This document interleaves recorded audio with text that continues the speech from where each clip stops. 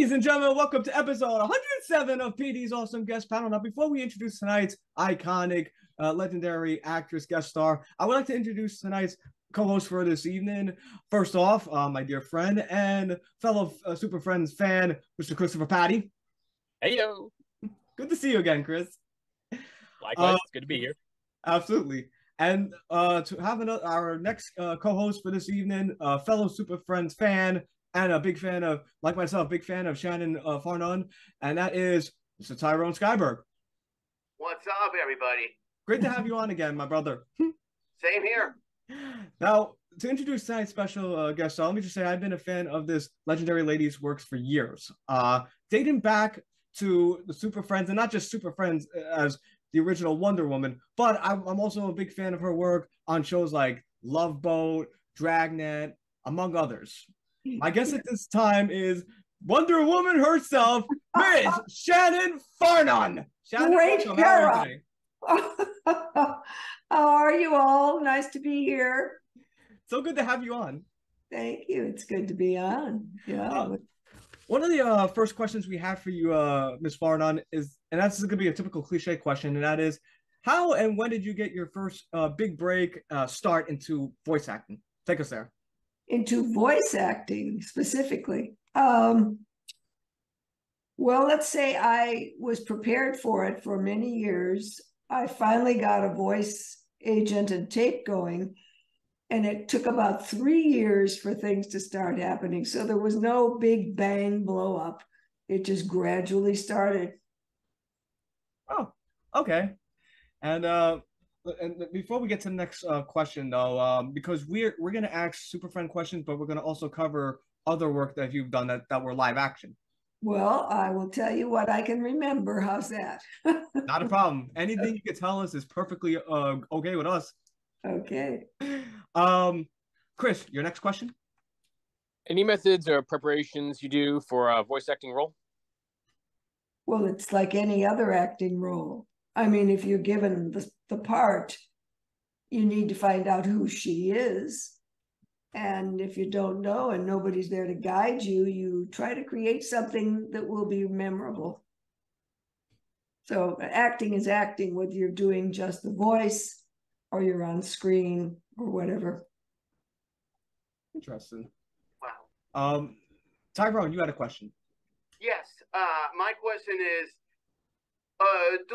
what do you prefer playing, a hero or villain character? Wow. Well, when you're doing it on Super Friends, you get to do both sometimes. And Wow. That's the best fun. I guess if I had my druthers, the villains usually come in and out, but the Super Friends stay. So I guess I'll have to pick the Super Friends character, Wonder Woman. Such an iconic character, too. What? It was a great pleasure to create her. It was a great pleasure to work with the director to establish just what they were hoping for. And I was glad that the network liked it. Let's put it that way. But we went to work. We didn't know we'd get called back. We didn't know we'd get called back year to year to year to year to year. 10 years later, we were still getting called back. So there was no contract that guaranteed your work. Fascinating, huh? Absolutely. And before I ask my next question, Ms. Farnon, I want to ask too, because you were the original voice of Wonder Woman, and in the live action version, it was played by Linda Carter. Did you ever have any encounters with Linda Carter? I haven't. The only time we were even in the same room, I think, was at the film premiere when they did the first Wonder Woman film. But I really haven't even met her. So it's typical of this business. Okay. Oh. Don't do one. I have a sign out on my patio that says, I'm not saying I'm Wonder Woman, but have you ever seen me and Wonder Woman in the room at the same time? It'll come to you any minute. I also wanted to ask too, like, like they show all these like Super Friends like promos back in the day in Cartoon Network. Yes. That was you doing the voice. Yes, and that was more fun than a barrel of monkeys. It was such fun because it was comedy. It was the superheroes acting silly. It was just wonderful.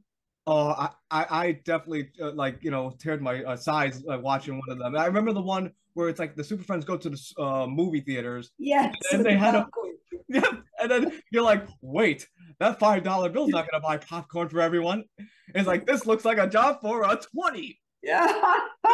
I mean, really, it was very tongue-in-cheek, great humor, and it was fun for us to do it because on the show, of course, we had to stay a little more in character. The next question I had for you, and this is what I ask all any actors or actresses that come on the show, and that is the raw emotion question. Like, if you were put in a scenario where like you have to be in a scene, and then your fellow co-star like have to get into this heated argument, and your co-star goes up to you and says, like, I'll give me an example. If I come up to you and I say, Miss Farnon, and I would say that Miss Farnon because I have so much respect for you, like complete respect for you. You may call me Shannon. Okay, but like, and then I come up to you and say, this scene requires us to do a heated argument, like etc. Now I know it's gonna sound very like odd for me to say, but I had an idea to like really enhance this and like enrich this scene. Like I know it might sound weird, but I want you to lambast me and lay into me so hard that you can make me cry for real. If you were approached with this type of method, what would you tell that said co-star, and what would your reaction be?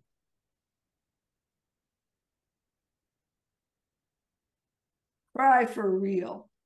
That takes it one step away from the acting realm.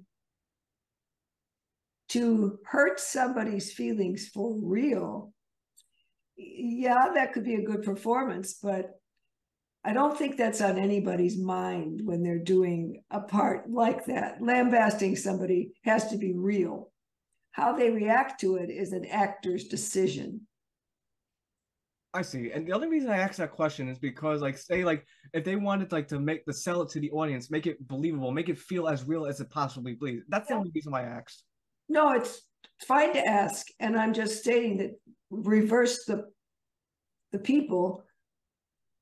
For me to take it personal that you lambast me, I have to decide to take it personally. But an actor knows at the beginning they're in a role. So all of those things are decisions. And there's a little thing about making somebody cry. You know who you want to cry? The audience. Yes. So if you do it for the audience, they don't have to. Yeah, because the job is already done. Job's done.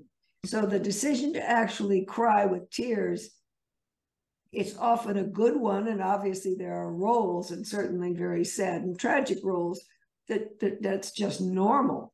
But the decision to cry from anger basically shows frustration, not anger. If you cry when you are hurt, you're frustrated, but you're hurt first. And, not everybody responds to anger like that. You have to decide. I understand. And now we talked about we're gonna cover like a lot of like the shows, like live action shows you've done, and one of them was I Dream of Jeannie. And I just want to get your memories on working on I Am Jeannie. I'm sorry, I Dream of Jeannie. Pardon me. I Dream of Jeannie as Helen Wheeler, and working with Barbara Eden and Larry Hagman. Well, Barbara and I really just talked in the makeup room. The little time we had on screen together was lovely, but our interaction was in the makeup room. But Larry, on the other hand, who had very colorful language, we were together all day long. And part of that time was in a boat, a breakaway boat. So we got to know each other quite well. And the end result was I wound up buying his station wagon and tent trailer. And so we went out to their place in Malibu, and they both came out in caftans, he and his wife. And I bought their tent trailer. We used it for several years with children. Wow. Oh, wow. Yeah. Incredible. I loved I Dream of Jeannie growing up. Of course, I used to watch it on Nick at Night. My grandma and my mom, because Same. yeah, it was a great show. Same here. It was fun. It was a fun show. Those were the days when you made your audience happy. Your goal was to do something magical. Now, I don't mean that because Jeannie was a genie, but just to make your audience happy. That's what sitcoms started out to be. Yeah, making the audience smile. And like Yeah. you said, using magic, no pun intended. Hearing. You mean before the bottle comes out, like that the intro was opening, and then it goes, "Yes, master." I go, boing, like Yeah, that. I mean, what more fun could you have than to be? Exactly. Amen. But don't forget, Bewitched was also, it's a different, but I prefer I Dream of Jeannie. Yeah. Same Yeah. here. Well, and I loved was she the grandmother? Was she? No, that was on Bewitched. I'm sorry. Oh, Bewitched. Oh, Long it was show. Elizabeth Montgomery. That's his name. Yes, she was the Bewitched character. Yeah. Yes. And, Lots of shows in those days. Yeah, I miss those shows. me too. I really do. I miss like shows like that, like especially that Brady Bunch. You know, especially I love Bewitched too because I was a big Paul Lynde fan. I was a huge fan of Paul Lynde growing up. Well, one of the producer of the Brady Bunch happens to be a good friend of mine and a neighbor. Sweet. Wow. Lloyd Schwartz. Cool. Hi, Lloyd. Imagine that. Chris, you had a question? So what have been some of your memories working on Bonanza as Eleanor Eads? I was the first woman to be killed on Bonanza. Do you remember? I got killed by Simon Oakland, the actor. And that hadn't been done on Bonanza. No woman had been killed. So I have that in my memory. I was strangled. Even back in that time, it was unheard of, like that a woman got killed on TV, on camera. Yeah. So I was a, what do they call, groundbreaker? Let's go. After that, it was okay to kill women. What can I say? And I was such a nice person on the show. With a nice group of people to work with. Why? Yeah, but why does the nice guy always have to finish last? I can't answer those questions. Another show you worked on, of course. I mean, I'm a big Rod Sterling fan, especially with Twilight Zone. But you've also worked on Night Galleries. Memories of doing Night Gallery. I gotta tell you, that was one of those. I call it my Joan Crawford story because my work was pretty much cut out of that. And I learned in the process that was not unusual, that Joan didn't particularly like to have pretty young girls working with her. So the actual role, the more involved part of the role, was not even on screen.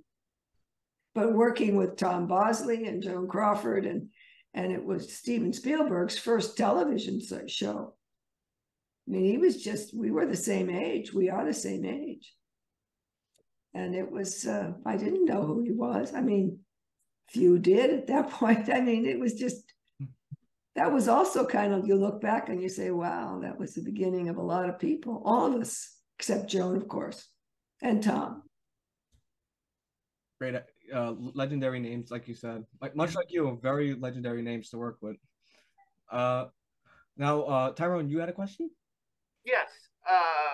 What's your memories working on the Love Boat as Miss Nelson? Well, that's another fun group of people in the cast. It was a fun job. It wasn't taxing. You know, you dress up, you look pretty, you dance with the lead actor in the show and laugh and scratch and the pretty girl. That was pretty much it. It wasn't very challenging, but nice people to work with. Ah, cool. And another show, and this is, going back to working with Larry Hagman. You also worked with Larry Hagman on Dallas. Memories of shooting Dallas.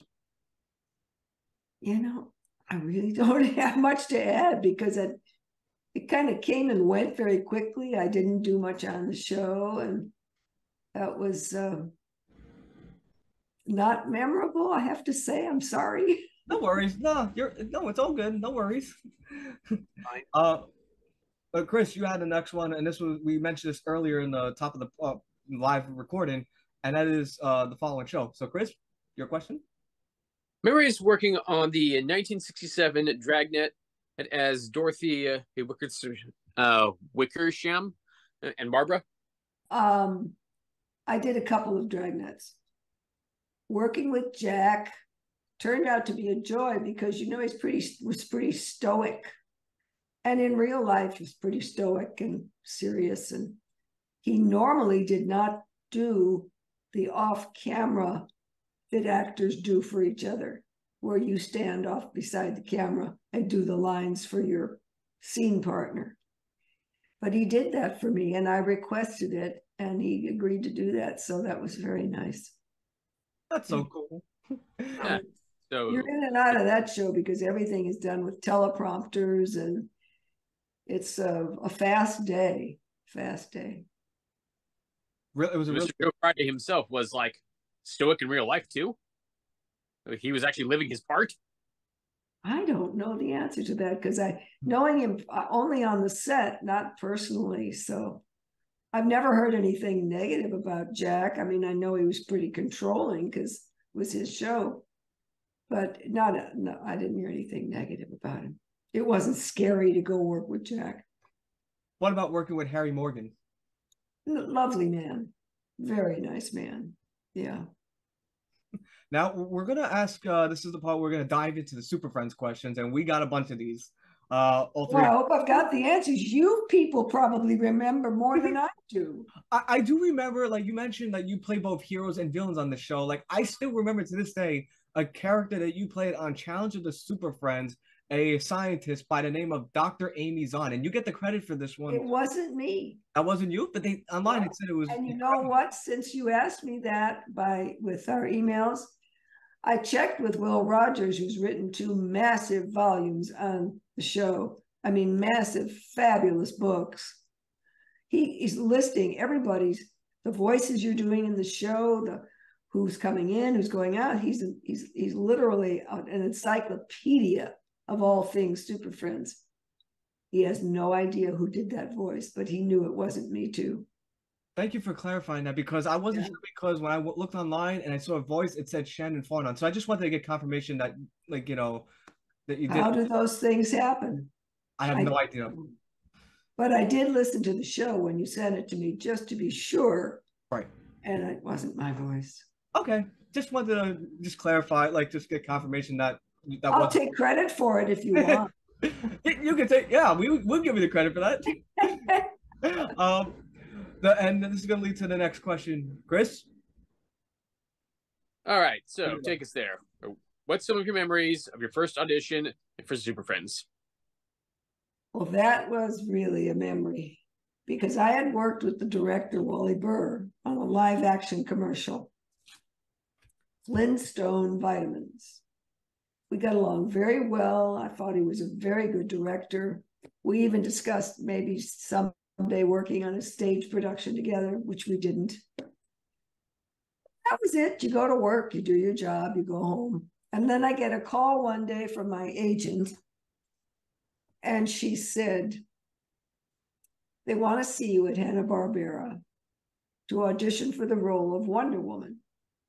I said, sure, right.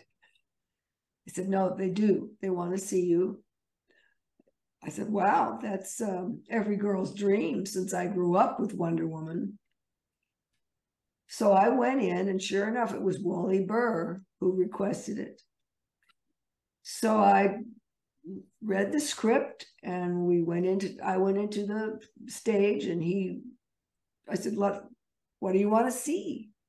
So he started to tell me, you got to be strong, you got to be a hero, and you have to take off your shirt-waist dress and put on your boots.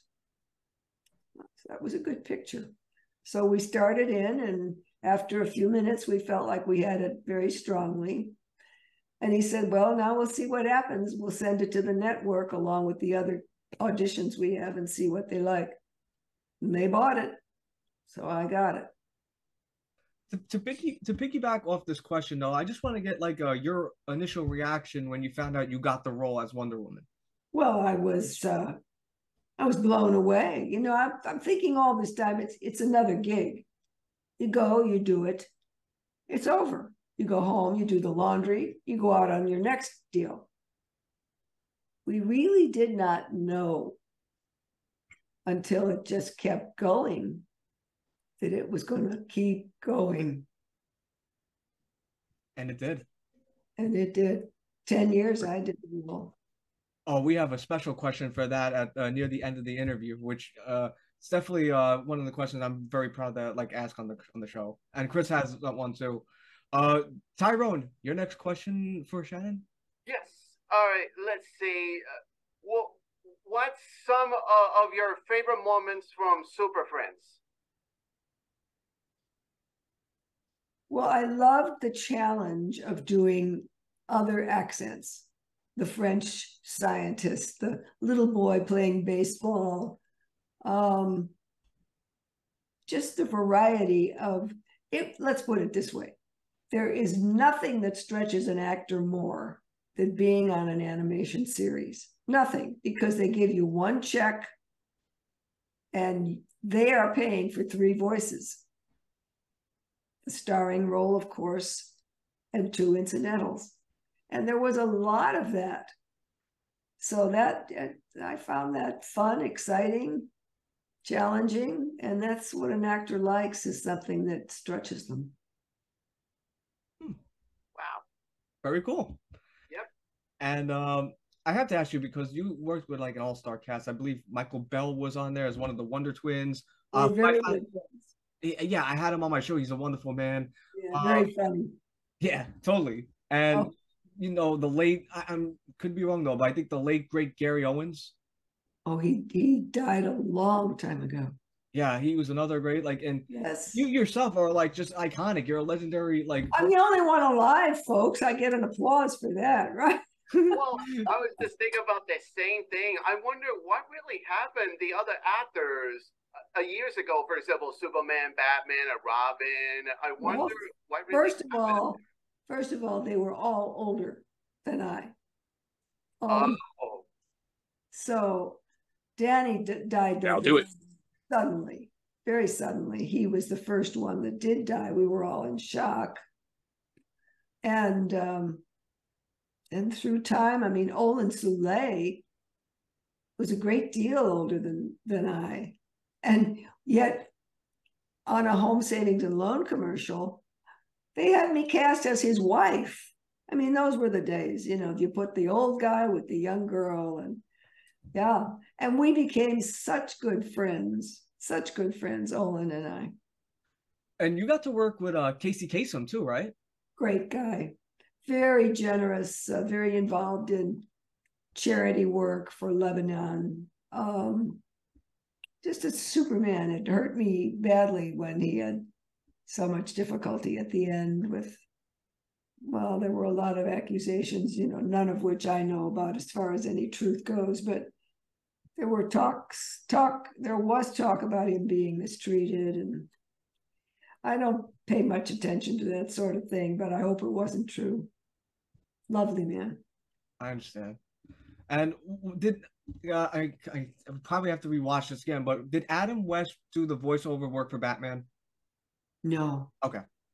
Just wasn't sure if that was him. You know, perhaps after our show, but it was Olin Soule until, you know, I think I was the first one that they didn't call back after the 10 years.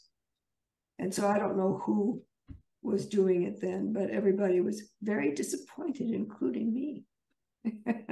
Oh, I'm sorry. It's okay. Life's that way. You have to take every job as a gift, just like you take every day. Absolutely. And Chris, you had a question, right? What was your favorite Wonder Woman line or scene? And before you ask that, before you answer this, Shannon, would you make us all feel like little boys and just do the Wonder Woman? Can you still do the Wonder Woman voice? Just bring back Superman. Listen to me. I'll meet you at the Hall of Justice in 10 minutes. And great, Hera. How's that? That was awesome. You made me. Thank you so much for bringing back this nostalgic memory. Thank you. I watched it and I go, oh my God, that's her. That's the voice. I remember it clearly. So do I. I remember it clearly. Yeah. Yeah. I'm heading out to do I'm going to Indiana the middle of July to do an appearance at the Hall of Superheroes Museum in Elkhart, Indiana. So that should be fun. Oh, that's awesome. Like, have a blast. Yes, thank you. I will give them a little bit of the Wonder Woman childhood. Yeah. Break them feel like kids again, like you do with us. Tyrone, your next question. Yes. What oh well, like didn't she like have an idea of like her favorite line or scene, or was it actually like that's Chris' turn? Sorry about that. Yeah, sorry about that, Chris. Yeah, so favorite Wonder Woman line or scene? What was it? Or what were they? I didn't have one. I mean, I love doing Wonder Woman, all the lines, all the jokes, even, you know, the moral at the end of the story was often given to Wonder Woman. So I loved it all. Okay. I wish I had a favorite, but you know, they're all pretty good, let's face it. Absolutely. There's not one bad line. They were all just memorable and all historic. Again, I apologize, Chris. Sorry about that. Okay, now it's my turn. Yes. All right, so what do you prefer, live acting or voice acting? If it's a good role, I would have to say live, but you know, it's voice acting is a lot of fun. As I've said, it's a challenge. I've done some auditions that I thought were dynamite and didn't get it. But you know, it's a pig in a poke. You audition, you give them your best, and you either get this job or you don't. Believe me, I do not take it to bed. It's not an issue. You know, I might look like somebody they divorced and they don't want to deal with it at all. So there's a lot of reasons not to get hired. Oh. Yeah, you never know. Well, I didn't know. Well, anything can happen like that. If you were sitting in a room, especially like if they want you to represent a product, which I've done, so many times. Yeah. You have to look a certain way that they feel is going to be believable with that product. So everybody has their own opinion. Well said. Chris, your question? What teachings or important lessons have left you during your time in the Super Friends series and voice acting Wonder Woman? You want to redo that question into what so like what teachings or important lessons have like stuck with you during your time in Super Friends during voicing Wonder Woman? Be flexible. Number one, be flexible. Trust your instincts, because when everything is thrown at you when you show up to work. There's 2 hours to read through it at a table. You're given the parts, the extra parts that they want you to do. Trust your instincts. You know, there's a director there that can catch you if you go off balance or if they want something different, but always trust your instincts. That's the biggest one. Beautifully said, Shannon. And one of the questions I had to kind of piggyback what Chris asked, I wanted to ask, what do you think of the impact that not only Super Friends, the series, had, but also Wonder Woman has had on a new generation of fans? Well, I just think it's wonderful that a woman is represented not only through the area of strength and power, but through a special gift of not killing people, talking through any situation, focusing on truth and justice and not brute strength. That's very special in our planet right now, because women have and are being put in a terrible position where they don't have power even over themselves. So when you have a superhero that children are attracted to, that has all of those things going for her, you've got the best thing going right there. When they start making the male superheroes like that, we might actually not have wars. Agreed. Like, and like you said, like it's a great like image for women, like positive representation for like women as far as hero. Like you got your superheroes and you got your heroines that are portrayed in a very positive light. Absolutely. You see little children coming to comic conventions all dressed up as Wonder Woman, and it makes me so happy because they see themselves as Wonder Woman, and that's what will change all the craziness on the planet. Amen. And we got a couple of our final questions going on. So, Tyrone, do you have any final comments or questions for Shannon?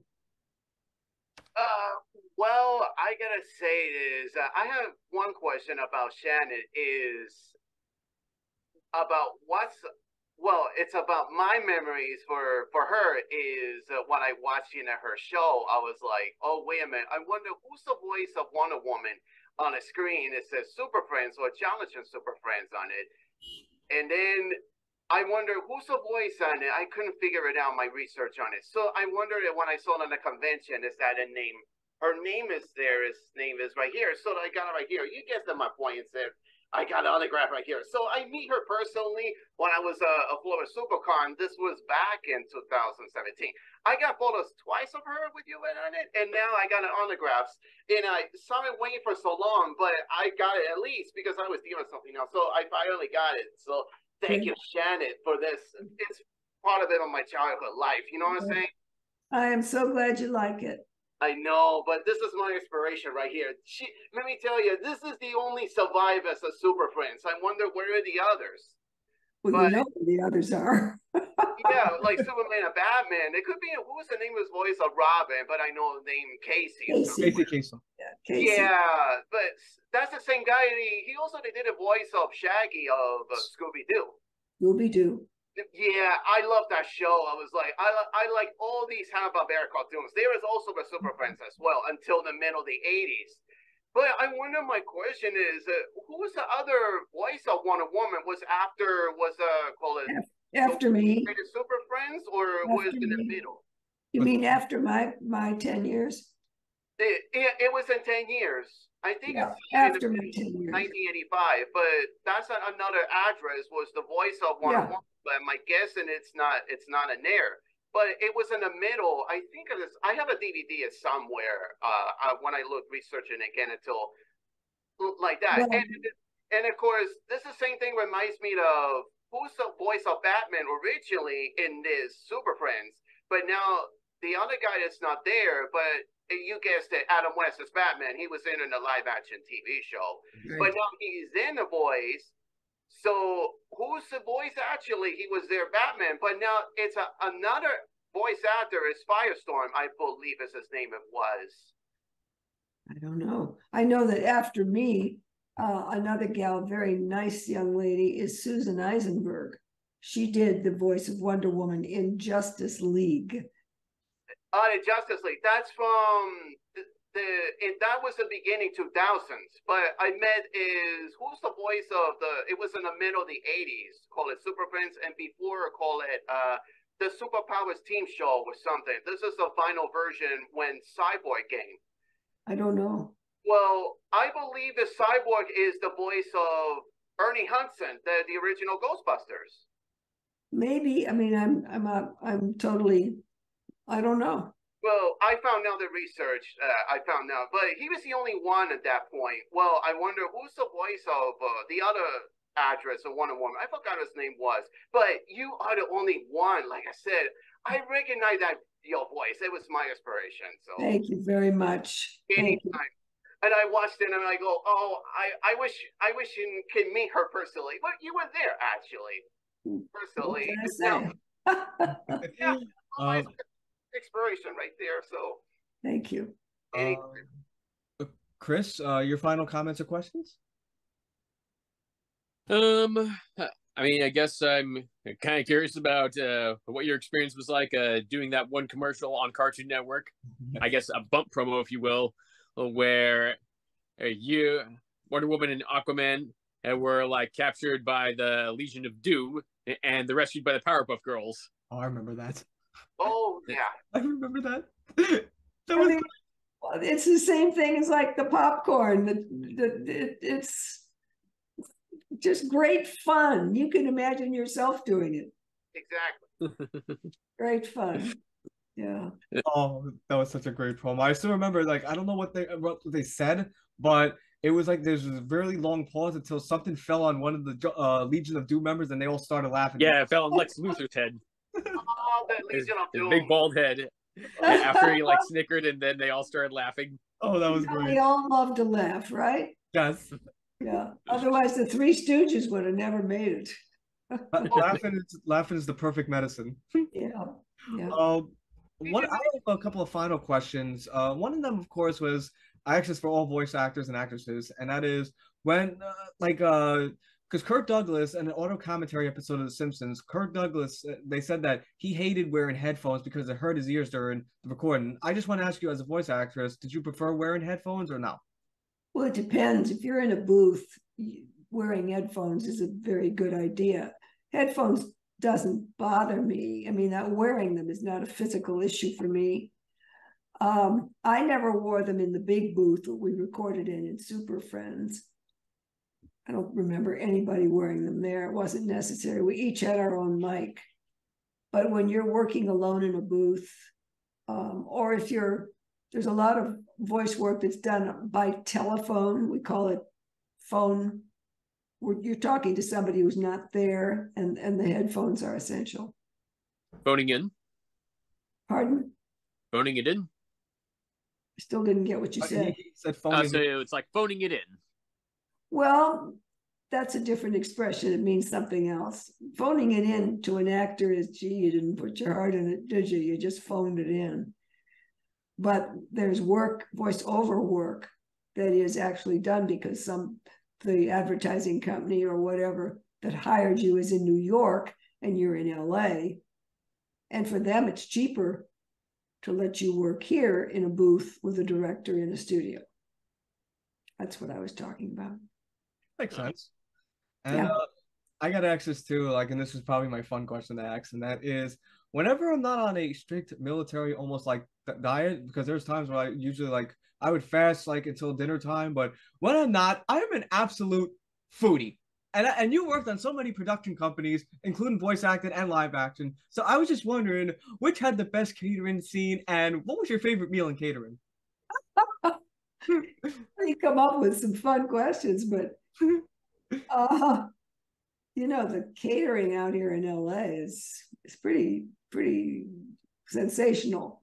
So they all have great food. They all have great choices. Only once or twice in my career, which was I started professionally in 1964 with all you guys, just babies, where they served pizza. And that was a bummer. I mean, I'm all for a piece of pizza on occasion, but when you're working hard all day, you don't just offer an actor pizza. No. That's tacky as far as I'm concerned. You need choices, salad and fish and, things to eat that are good for you. Yeah, chicken. Oh, yeah. Did you get to for Hanna-Barbera, they had catering, right? We didn't need catering. Okay. We did a 2-hour table read, and then we broke for a little while. You could get a snack or whatever, and we went right into a recording session.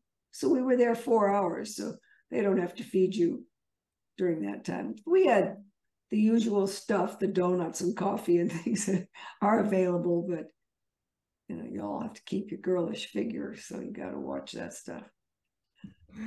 The final question I have for you before we conclude is, what's next for Shannon for Farnon? And this is the part of my show which is an open forum, so you can say anything, you can talk, hi, promote anything you want. I am passing the proverbial microphone on to you. The floor is yours, Miss Farnon.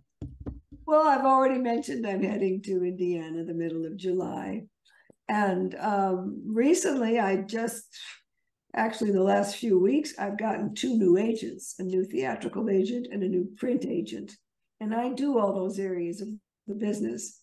So I've been paperwork nightmare with the 2 agents, and hopefully they'll get something wonderful for me. Very and cool. You just remember, the writers are on strike. The actors may go out next. So right now, you kind of get all your ducks in a row and make sure everything is updated and that you're ready to roll when they're ready to go. Well said. So very quiet. Very cool. I don't think we can always ultimately replace humans in the end, because I've actually tried using an AI bot to write a story for me, and it's just not the same as having a person do it. Well, we have that already dealt with, I think, in the contracts. That is insisting that the writer do his own work and not use AI. It's pretty, they don't have the creativity. A robot, an AI product, will never have the feelings you have. They'll never have the creativity you have. All they do is spit back information that has been given to them from the information available. Cobbled together through experiences and expectations. So please keep on writing. Yes.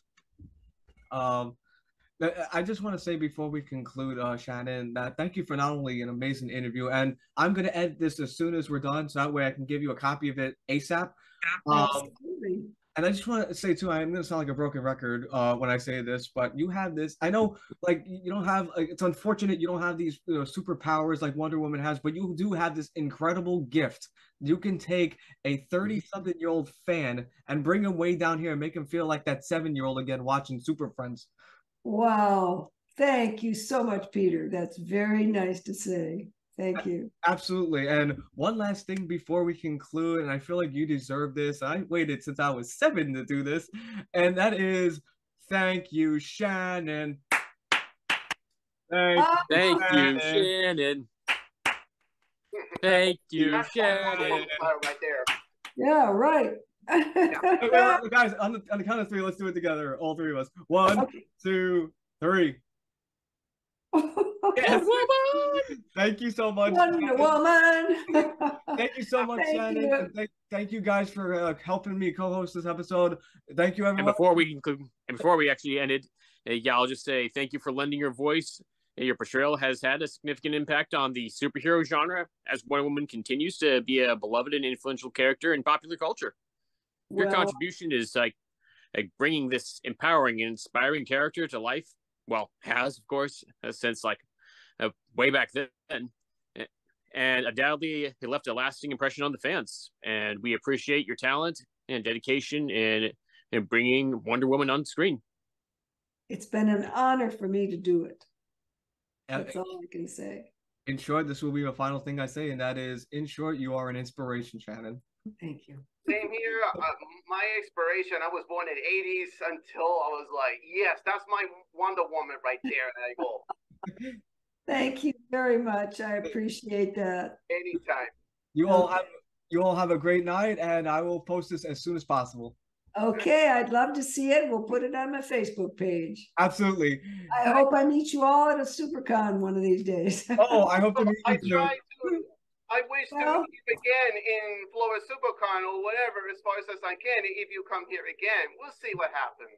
Okay, we'll I'll have to start going to conventions myself. Okay. Yeah, that's fine. I'll be waiting for Bye-bye. Bye, everybody. See ya.